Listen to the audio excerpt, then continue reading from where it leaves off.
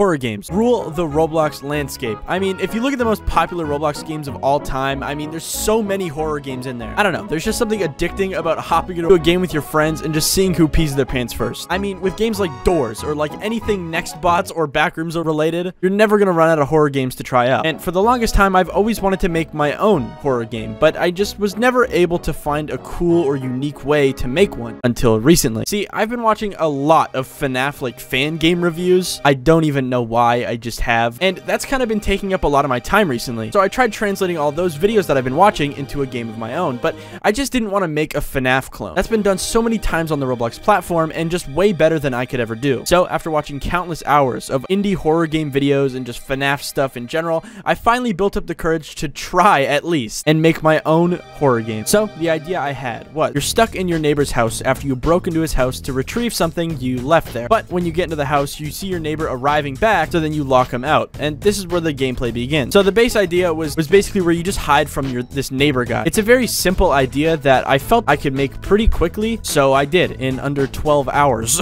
Also, I know you're not subscribed because I'm not at 1 million subs yet, so hit the button.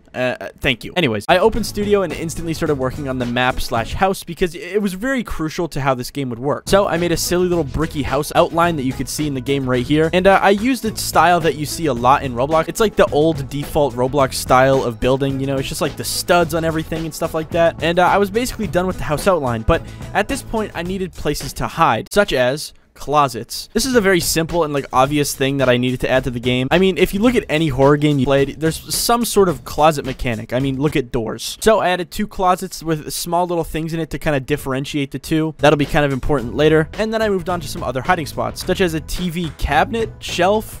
I don't know what to call this thing, but it has a TV on. And on the topic of closets, I started working on a storage closet where you could hide behind boxes. And yeah, I just put some boxes in there. I don't know why. It looks ugly. It looks very ugly, but like it's cool. Then I moved on to the other hiding spot, which was the bed. Another pretty obvious thing that you should have in any game where you have to hide. Then I moved on to another room, which was the bathroom. And this one was not that tricky. I was going to put a hiding spot under the sink, but then I realized that there's a bathtub in almost every bathroom in the world. And now I was basically done for the time being. I added some other hiding spots, but they weren't really, I don't know, important.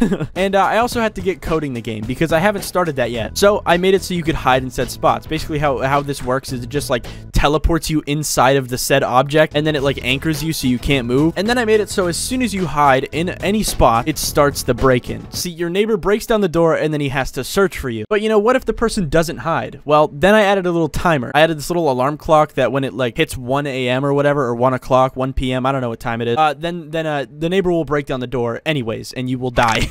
And boom, the game was basically done. You can hide away from your neighbor, and you have like a timer that like, you know, forces you to hide. But that was really easy. Like you could just hide in any spot and it takes like 3 seconds. So I added a little spin to the game that would make it somewhat more difficult. A night system. See, this is a very classic thing in a lot of FNAF games, but basically each night makes it a little bit harder. By harder, I kind of just mean it makes your time a lot less. Each night takes around 15 seconds off of your night, so you have to make your decisions quicker. But that's again too easy. So I started working on some other mechanics. Basically, I made it so every night was random. So you basically need to search the house for clues, and you have to use each clue that you find to find the right spot to hide it. I also added some other game rules, such as doors affecting if you are caught or not, and that's it. The game is basically done. Granted, it's not the most scary, but I mean, for my first attempt at a scary game, I mean, it's something. I don't know. Oh, and also, if you do end up playing this game, there will be a lot of bugs. I'm not a very skilled coder, okay? I don't know much about scripting at all. I've done bug testing myself, but obviously, I'm not going to find bugs that you're going to find, because you're going to play the game a lot more different than I do. If you find any game-breaking bugs, please forgive me and just tell me in the comments. If you have a really high ping on Roblox, like you have bad internet, this game probably won't work as well for you.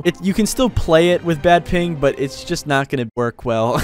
Anyways, that's my game. Bye-bye.